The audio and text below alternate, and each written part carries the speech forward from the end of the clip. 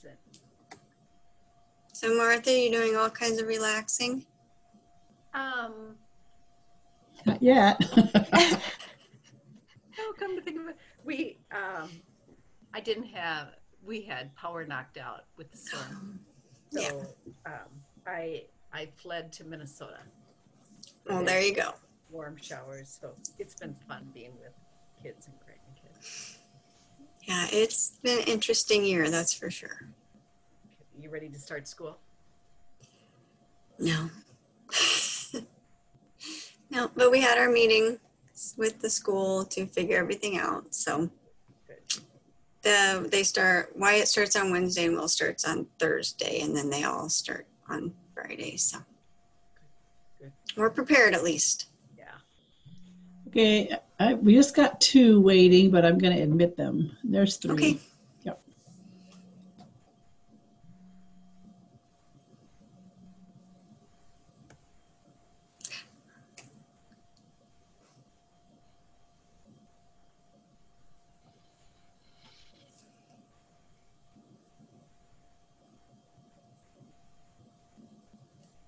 Hi, Allison.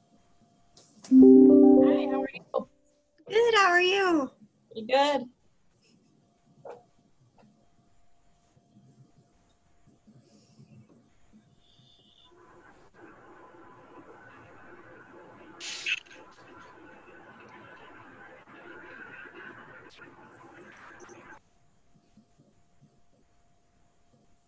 Hi, Angie. Hi.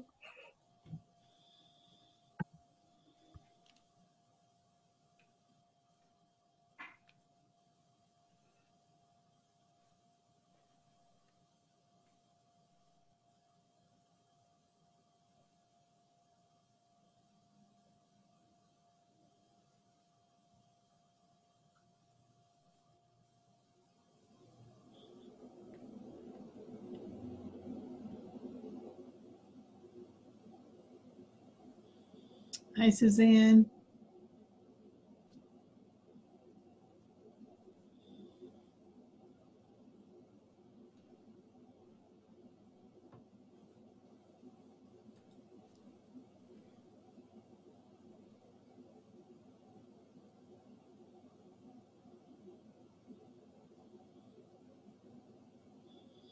Welcome, Jeremy.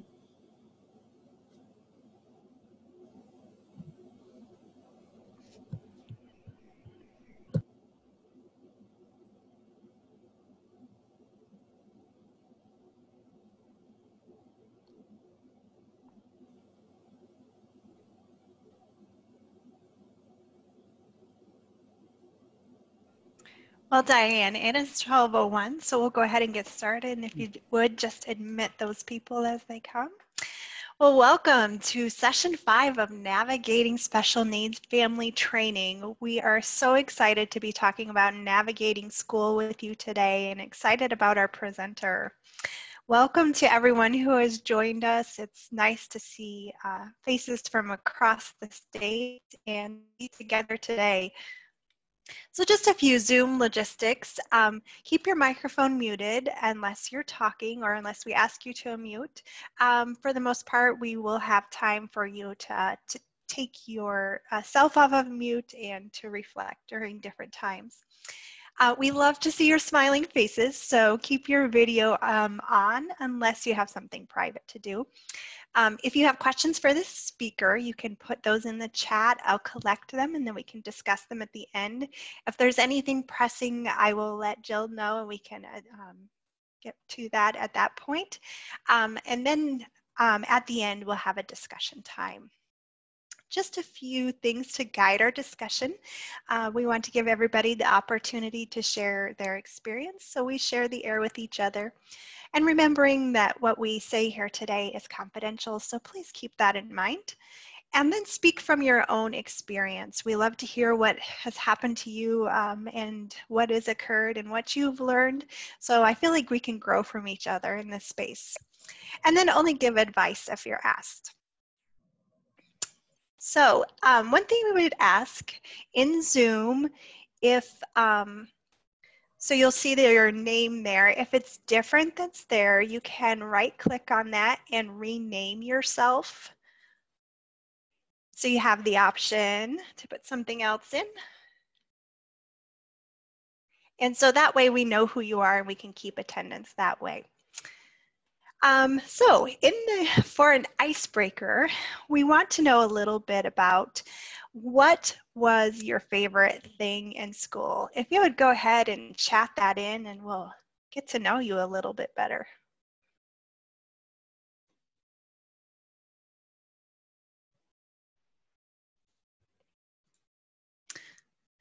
Jill says recess.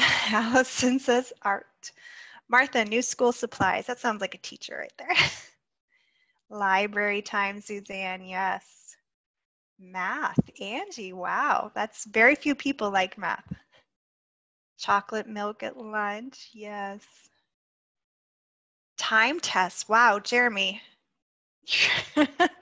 That is very rare. Art and writing, yes, very creative things. Well, it's nice to hear the differences in everybody and what we find enjoyable. So now I'd like to introduce our speaker. Jill Stevenson is a family advocate from Southwest Iowa. She lives with her husband and 2 sons. She's been advocating for her 14-year-old son Wyatt since he was diagnosed on the autism spectrum. Jill has 4 years of experience as a special education paraeducator in a public school district. She is a 2018 graduate of the Iowa Family Leadership Training Institute, yay. And she's also a mentor for the IFLTI program. She's on the Iowa Regional Autism Assistance Program Advisory Council, and she has her own 501c3 nonprofit organization and is a service coordinator for early access. Jill, you're a very busy woman, and yet you found time for us. So I will stop share and let you take. All right, I'm going to share my screen first here. Okay. Hold on.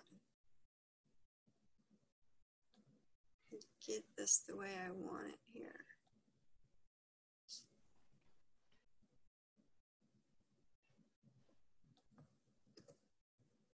There we go.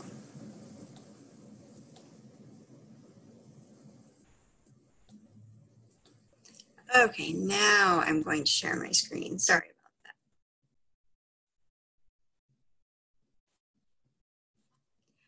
about that. Okay. How's that look, everyone? Look okay? All right. So I'm going to share with you what 14 years of research and life experience has taught me when raising a child on the autism spectrum. I will not have all the answers to your questions because our journeys are all different. This is just the information that I have compiled and the research that I have done with all the connections that I have made in this journey that I've been on. But I do hope to give you great resources and the confidence you need to grow in your capacity as your child's advocate through this. And if I don't have the answer, then these resources, hopefully you'll be able to do your own digging and find the answers that you need, as like I did. I did want to start with a poll, if we can get that up. What age group is your child with a special health care need in right now? Just to give me an idea of where they're at, 0 to 3, 3 to 5 elementary, middle school, high school, or beyond. If you type that in and submit it. And Rachel, I don't think I can see, so you want to tell me? Absolutely. It looks like we have 38% with 3 to 5-year-olds. Close neck and neck is 0 to 3 elementary and middle school. And high school is sitting right in between there at 25%, and then 13% being those other categories. It looks like we have a good age range there to talk about today. So I hope to touch on all different areas, like I said, and give kind of a brief overview so that you can go on and do the research that you need to do. So I did want to go over some terms as we go along. Some things you may have already heard and are familiar with, and others you may not be. So I wanted to start with the IFSP, which is the Individualized Family Service Plan. And that's a plan obtaining special education services to young children that are ages from 0 to 3 years. So those are, you might have heard early access. That's going to be your early access age grouping. It is provided by law to families of eligible children. And eligibility for early access means that they have at least a 25% delay in one or more developmental area that would qualify them for services, or if they have a qualifying condition that would also qualify them automatically for services. The IFSP team consists of early access providers, a service coordinator, parents, guardians, and family members that would help contribute to the needs. With an IFSP and early access, it is family-driven outcomes and goals. So you are very much a part of the process, and it's based on what your needs are and your daily routines. An IEP is Individualized Education Program. It is a legal document under United States law that it is developed for each public school child in the United States who needs special education. So this is created for it's called Part B, is what they call that, Part B of IDEA, which I'm going to speak about. That are kids that are going in to be school aged is what the IEP is for. It is created through a team consisting of, but not limited to, a special education teacher, general education teacher, a representative of the school, AEA representatives, and then the parents and guardians, the student as appropriate, and I will talk about that, and anyone else that you would like to invite to be a part of the process with you. An IEP is reviewed annually, and they have team-driven goals. So as a team, you get together and decide the goals for your child. And an IFSP is reviewed every 6 months. So that's just a general overview. So we're on the same page here. So going forward, I wanted to talk about IDEA, which is Individuals with Disabilities Education Act, which I referenced for 0 to 3-year-olds for early access. That is Part C of IDEA, which can get confusing. And then school-based services is Part B. And you're going to hear those terms quite a bit when dealing with if your child is transitioning from Part C, early access, to Part B, child-based services. That's kind of the terminology that they use as Part C to B. So they're good things to know, which I didn't know starting out. So I wanted to share that with you. IDEA is the law that provides special education. It also identifies educational rights and procedures that public school districts must follow. So if you're not familiar completely with IDEA, I really think you need to know what this is in more depth, which I'm not going to get to today, but I will give you the resource for that. There's guidance in there that addresses bullying and different topics that I have used in advocating for my son. So like I said, in different situations in your life, it's very important to dig deep and to find out exactly what is in there it has to offer for your family. Another term that you're going to hear is FAPE, the Free Appropriate Public Education. These are the rights given under IDEA for the supports and services needed to benefit from school. And this is at no cost to the student or his or her family. So that's a part of IDEA. And then another term, I'm going to catch up here, is LRE, Least Restrictive Environment. It's based on the presumption that the general education environment is the first choice for educating all individuals. So LRE refers to a related set of requirements aimed at providing individuals with disabilities first an appropriate education and the special assistance needed for success in the general education environment. And LRE is not contingent on funding issues. So those are all terms that I believe parents need to know and aren't often taught about, that I had to stumble upon along the way. I strongly, again, recommend that you familiarize yourself with these terms because they are a part of your parental rights and they are important. So next, getting into kind of parental rights and procedural safeguards, I just wanted to see as a show of hands where you can use the little icons at the bottom. If you're familiar with those, give me a thumbs up or a wave, or you can just physically wave. If you feel like you understand what your parental rights and procedural safeguards are right now, if you feel like you have a really good understanding of that, raise your hand. If not so much, then just don't. But I just want to see if people, if you really feel like you have a good understanding of what is available to you. Okay. And this is something, especially at first, they hand you that book and I did not read through it. Everything was so overwhelming. When my son started preschool at 3, that things go so fast and I didn't even think to read through it, of course, until you have that need. And then someone says, hey, you need to read through this. So about parental rights, I think knowing your parental rights in special education is one of the most important things that you can do to advocate for your child.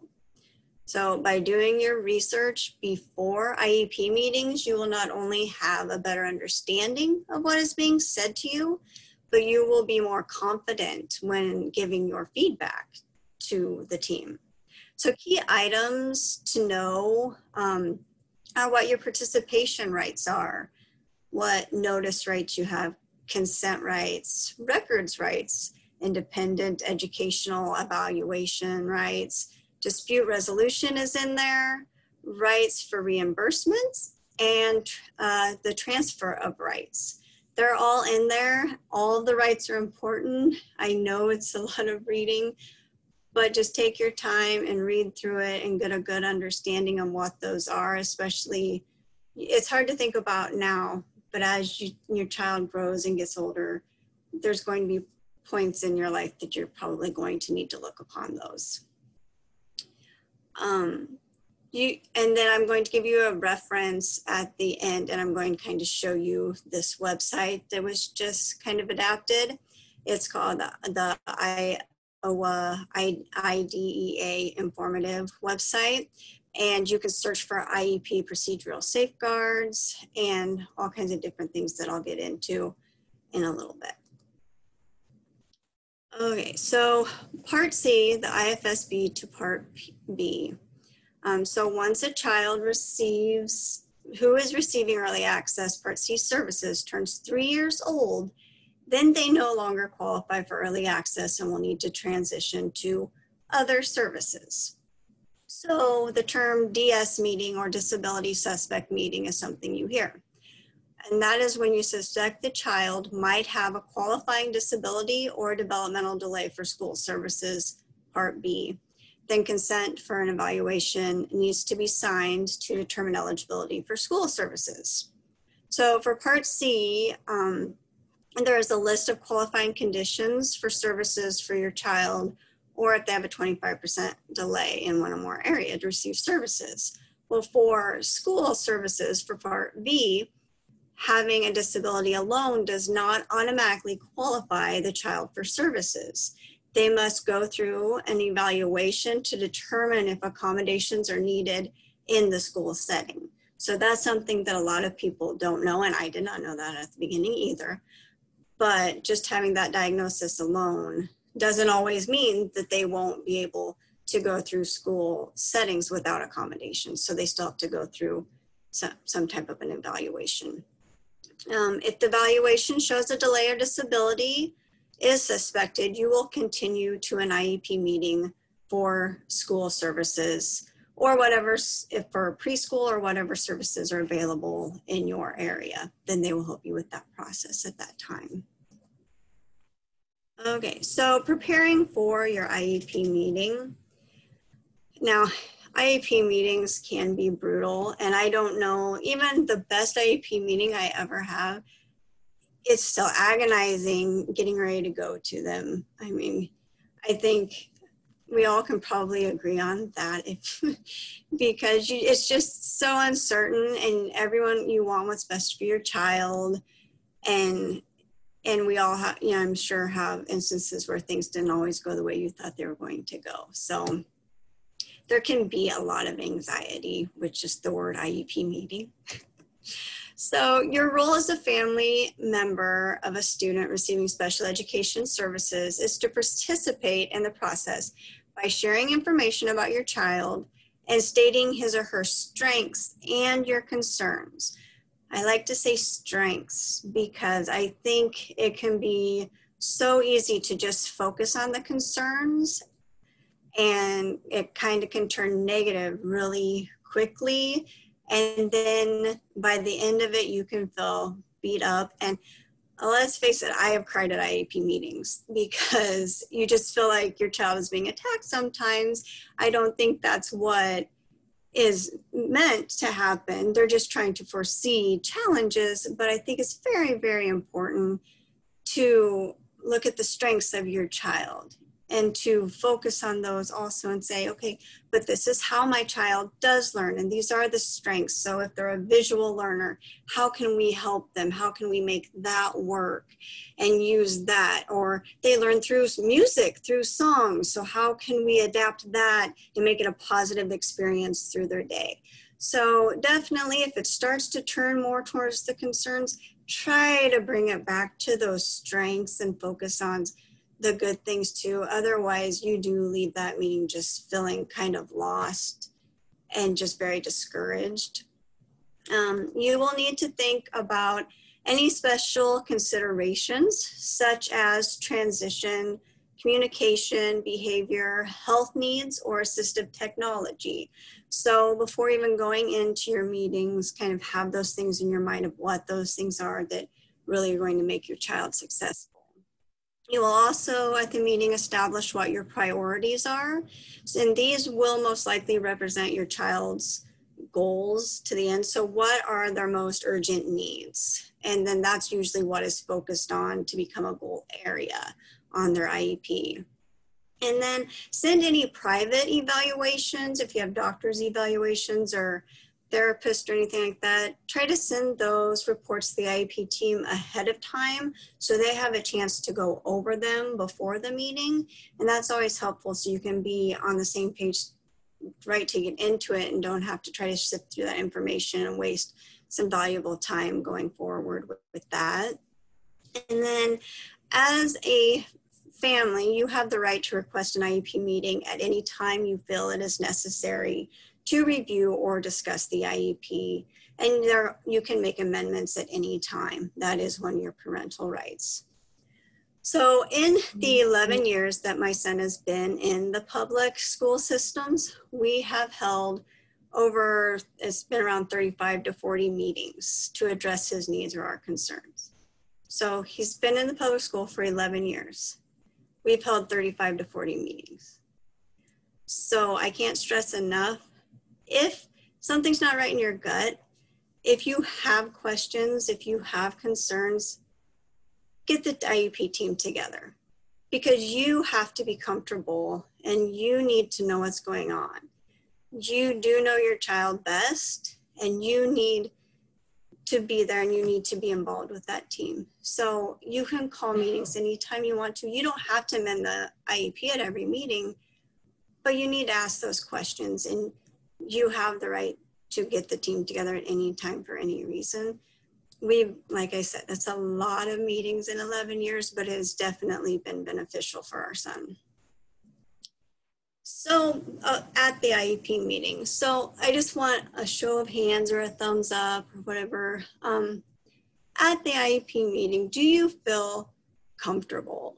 Do you feel like you're being heard as a parent advocate? So I'd just like to see a thumbs up or a wave if you feel like you're being heard, if you feel comfortable when you're a part of those meetings.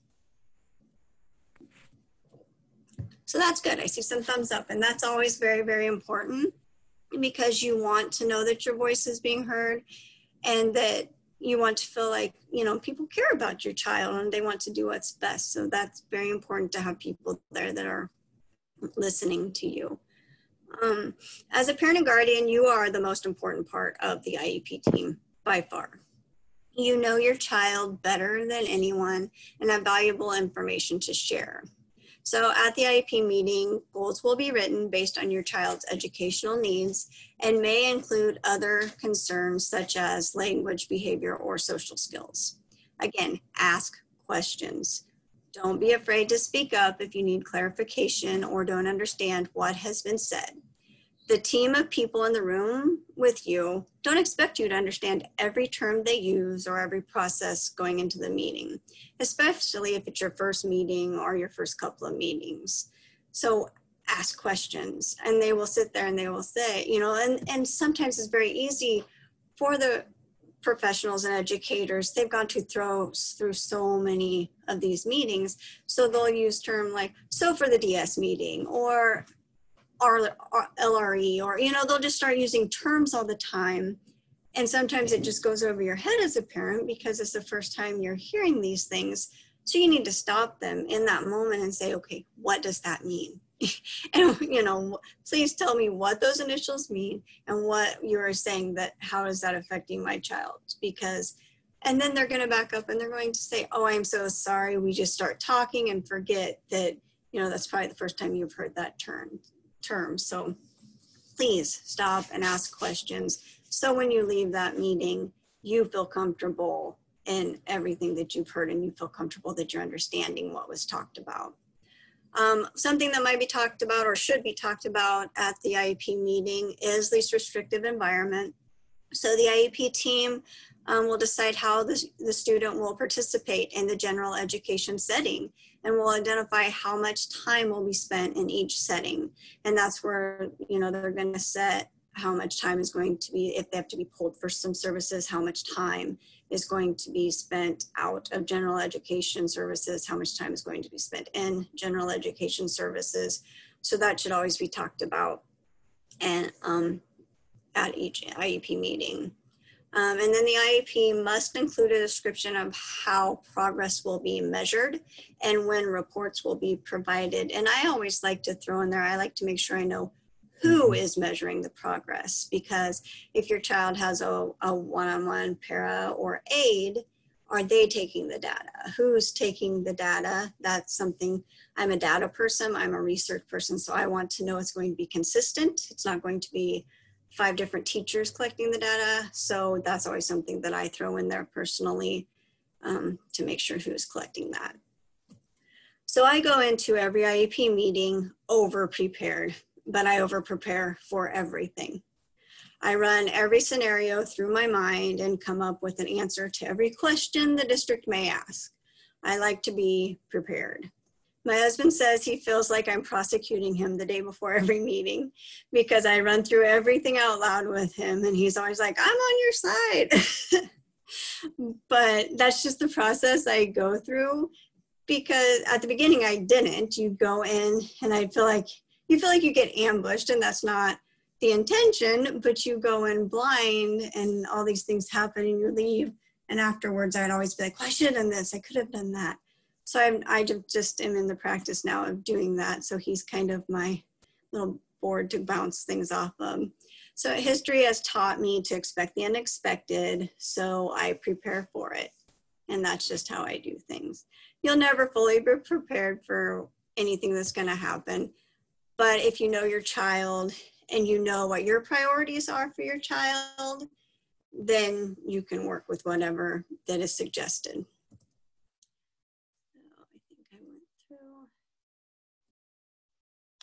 Okay, so I wanted to touch briefly on the 504 plan. While I don't have any personal experience with it, I know families and friends that do. So here's what I do know. A 504 plan is a plan developed to ensure that a child who has a disability identified under the law and is attending an elementary or secondary school receives accommodations that will ensure their academic success and access to the learning environment. So to be eligible, a student must meet one of the following criteria. So they must have a mental or physical limitation that significantly impacts one or more essential life activity. So that could be learning, concentrating, walking, social interactions, breathing, and dieting, what their diet is. So that's what I know briefly. So to compare the 504 and the IEP, the difference that I've seen is that an IEP is an in-depth document for all students who require special education services. A 504 plan can accommodate students who can learn within general education with stated modifications. An IEP can provide services and supports that a 504 plan cannot, such as specialized instruction. So there are some differences there. And like I said, I have some friends that have kids on 504 plans, but the main difference is that they function well in a general education class. They just need some accommodations there is what I'm seeing. Okay, so transition. So this picture, I kind of love. It was taken in 2018 at the Autism Acceptance Day on the Hill.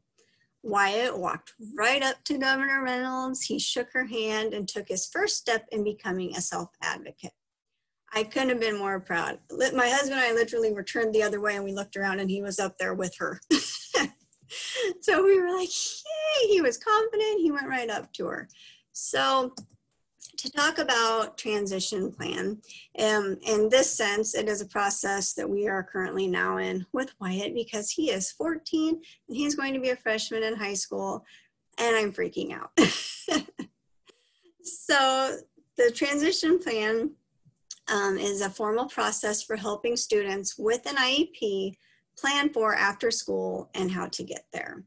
So it is required by law that the transition planning must start by the time your child is 16, but typically it starts at 14. So we did start talking about this last year when he was in 8th grade. We did hold a transition planning meeting and started his plan last year when he turned 14.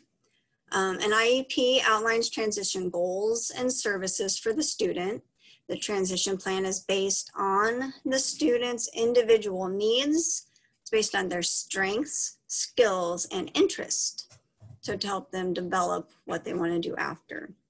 Major components of the plan are to write measurable post-secondary goals. So to identify transition services, write the course study, and coordinate services with adult agencies if that's something that you're wanting to look into. So in transition is a term in this instance that refers to the right the student has for the school to assist in preparing for a job, education, and the way the student wants to live after graduation. And like I said, we started that and it's very scary. Got a dry mouth.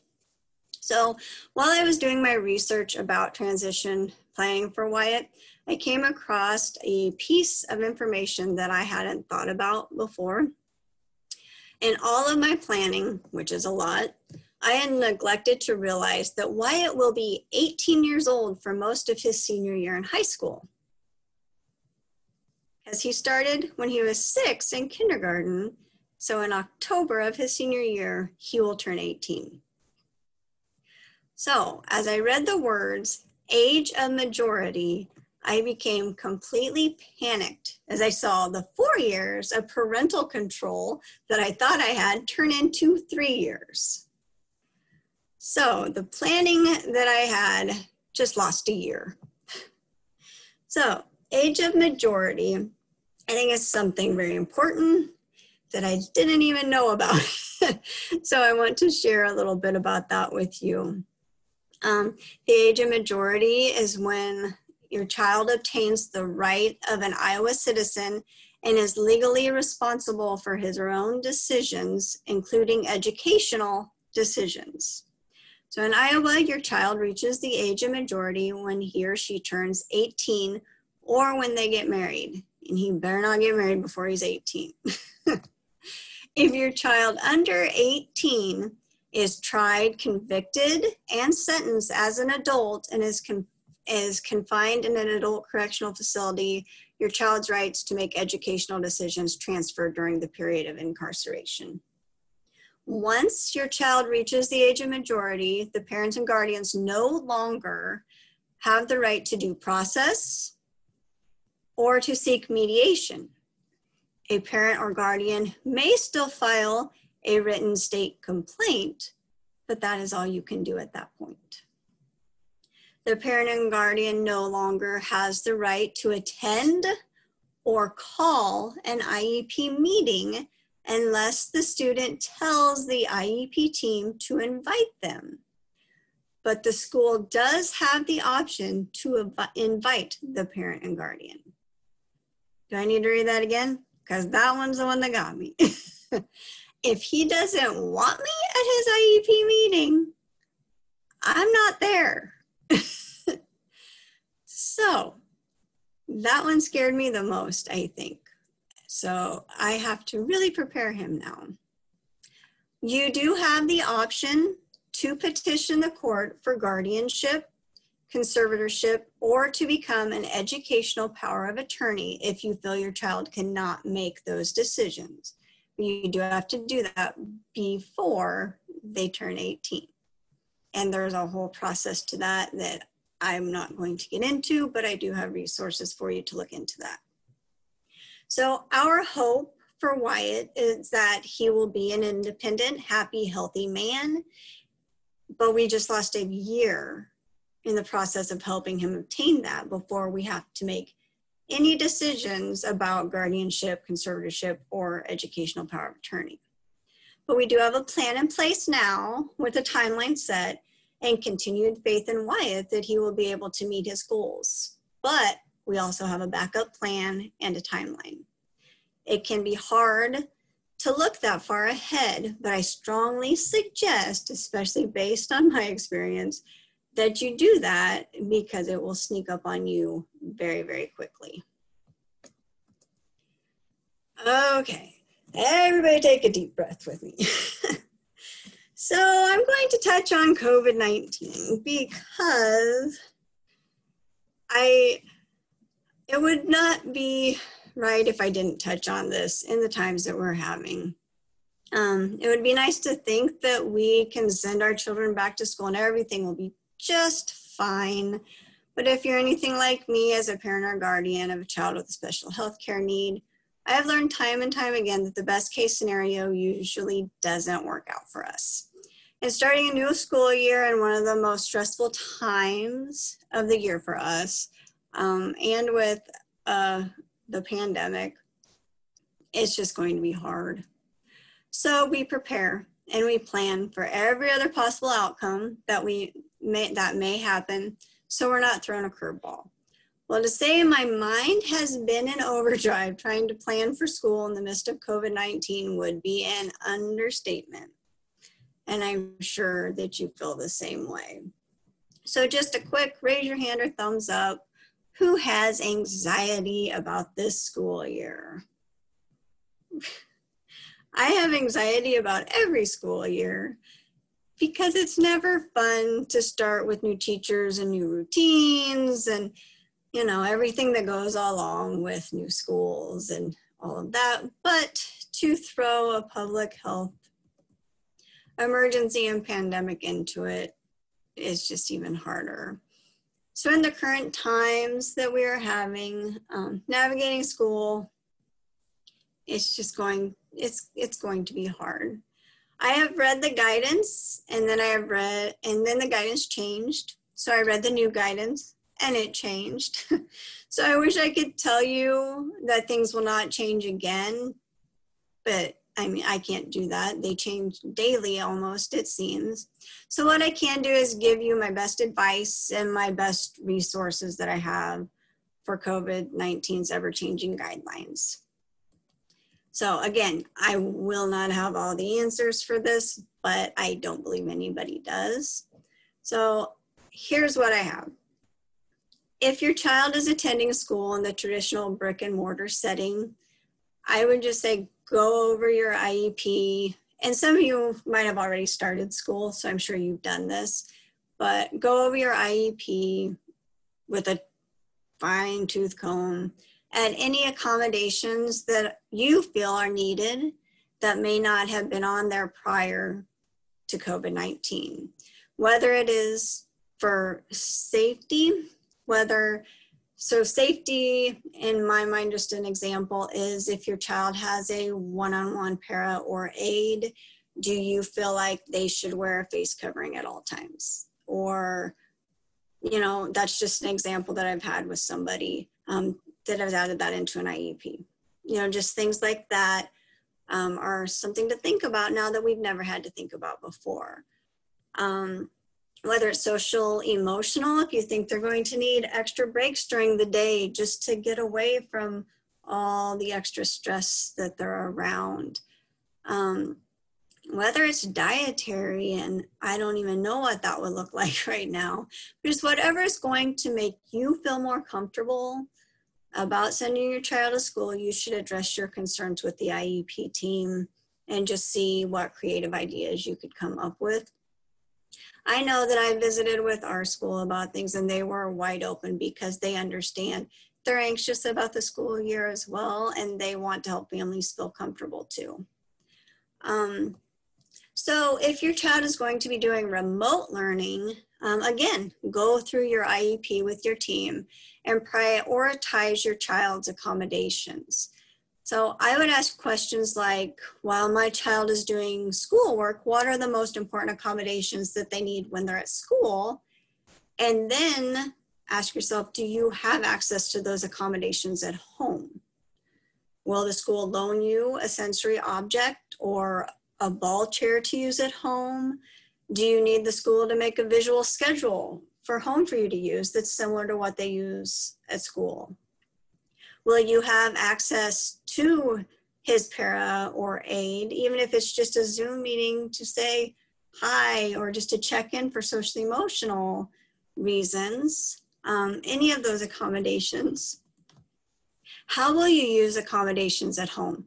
Do you have a separate space to set up a work area with a visual schedule, the sensory objects that maybe isn't the dining room table, just to keep it, like for us, keeping things separate. If you eat at the dining room table, that's where you eat.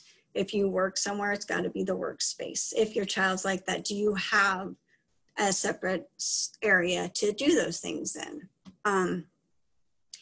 Do you have a separate space for your child to take a break? If they get a break during the day at school, which my son does, what does that look like at home? What does it look like at school? And how can you duplicate that at home to make it look as familiar to them as possible?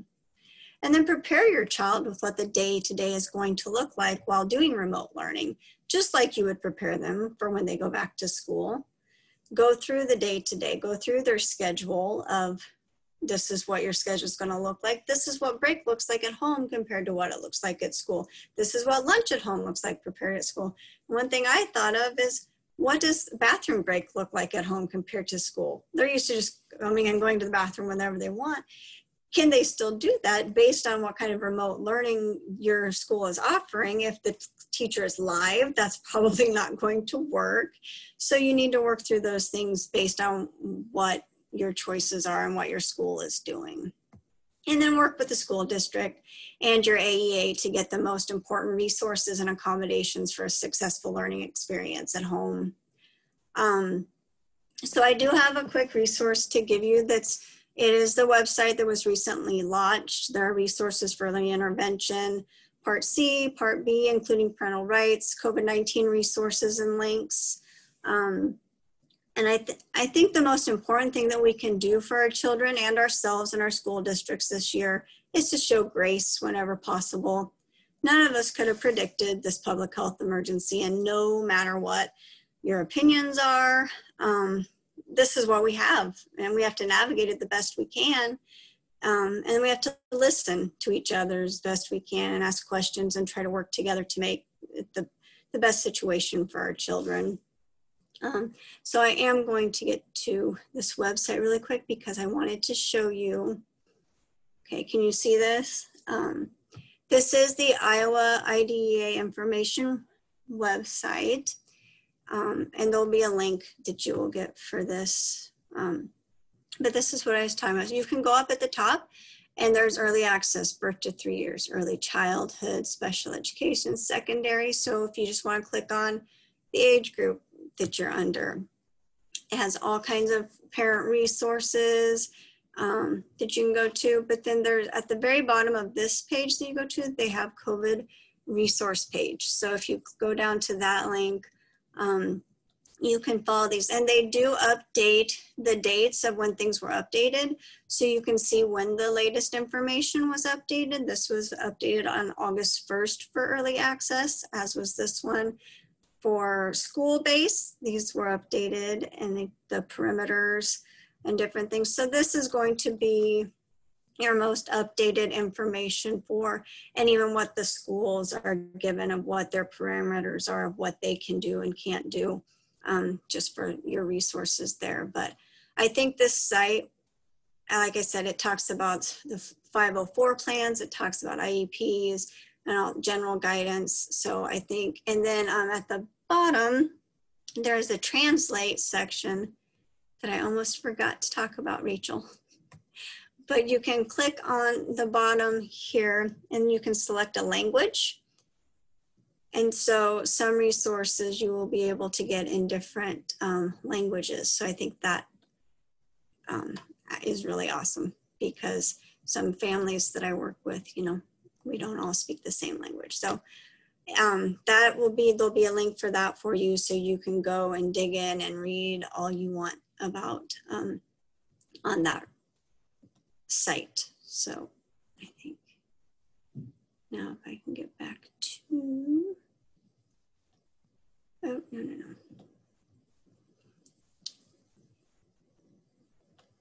Okay.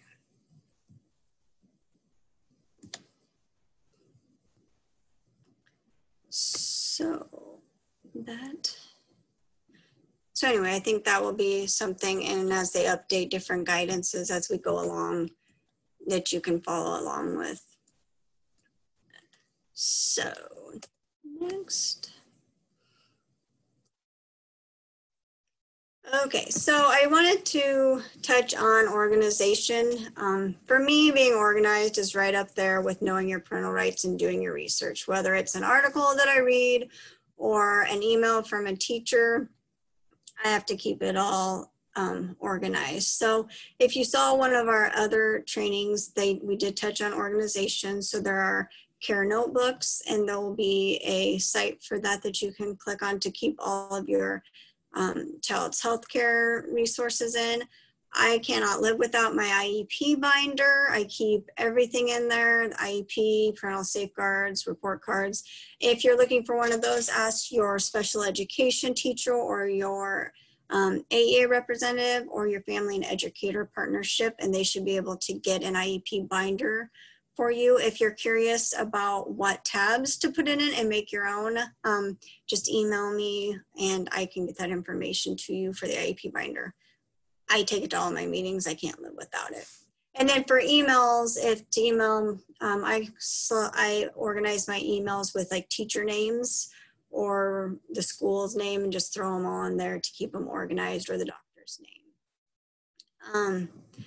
So developing a strong team, communication is really important, as in Diane's presentation and her webinar we went through. I now feel like I have a really strong IEP team. We work really well together. It's important to Develop a good relationship with your team built on mutual respect with the understanding that everyone wants what is best for your child. By doing your research, being organized, knowing your rights, listening, and not being afraid to ask questions, you will open the lines of communication. If everyone is willing to listen to each other, you will be able to come up with solid plans for your child to have a successful school year. And if you're feeling as if you're not being heard, your child's needs are changing, or your child's needs are not being met, you do have a right to call an IEP meeting at any time to make amendments. And then you also do have the right to bring in another party like the family educator partner to help you work through that at any time. And I like to put this on there. Brene Brown is probably my favorite author. I love reading her. And I have to say this to myself before any meeting, especially an IEP meeting. I'm not here to be right. I'm here to get it right. And I think if everybody goes into the IEP meetings with that mindset, that you're not here to have the right answer. You're just here to get it right for your child, and you all can succeed. So this is a list of resources for you, and I think that is on one of the worksheets in the chat, if I am right. And then I like that little, until you have a child with a special health care need, you have no idea of the depth of your strength, tenacity, and resourcefulness. I truly, Wyatt gave me a purpose. He gave me a goal. He gave me something that is irreplaceable. And I found my strength within him and what he's given me. So before I open it up for questions, I want to leave you with this. You are your child's voice, their comfort, and their strength. They believe in you, trust in you, and love you unconditionally. You know them better than anyone else. So please do your research, build a team on mutual respect, know your rights, get organized, and make connections with as many people as you can to help you along the way. So I think we're about ready for time's up, Rachel, but if there's any questions that I can answer quickly. Yeah, we don't have any in the chat, but you can unmute yourself and ask your question.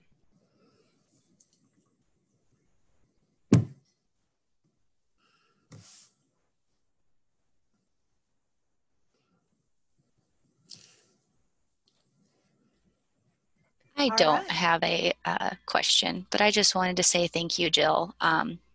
My son has not been diagnosed autistic yet, but we are going in November, and I really appreciated this.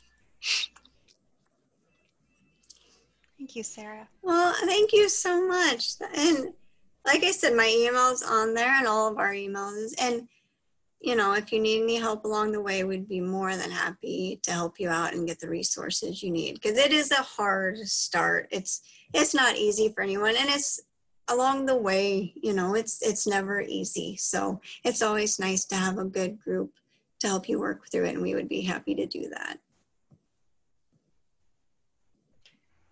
Thank you so much, Jill, for sharing that. What a depth of knowledge you are. And it was great to hear. Thank you. So what would you like to remember? You can chat this in or unmute.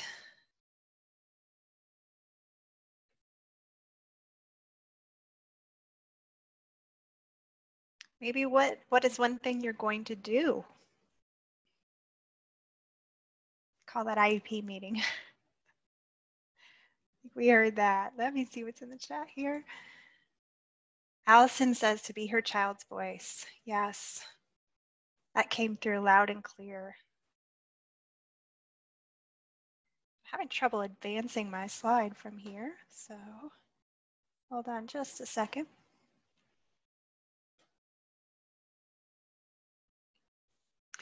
All right, so let's talk about kind of what's coming up next for our next session.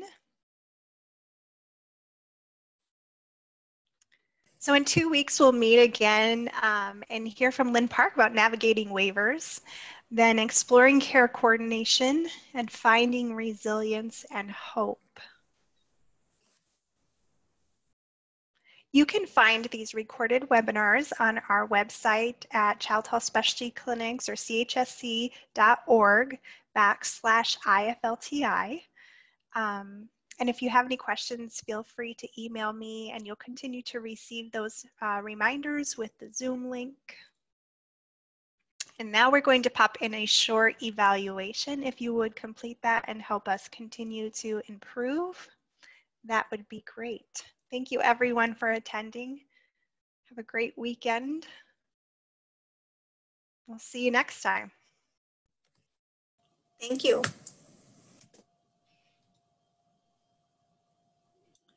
I'm working on the link.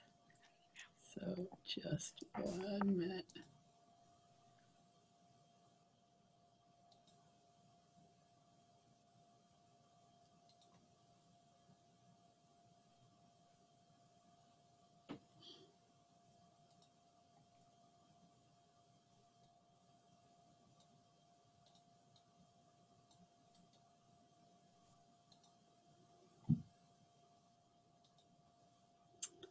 Okay, here we go. You should be able to just click on that and have it take you directly to the link. Thanks, everyone.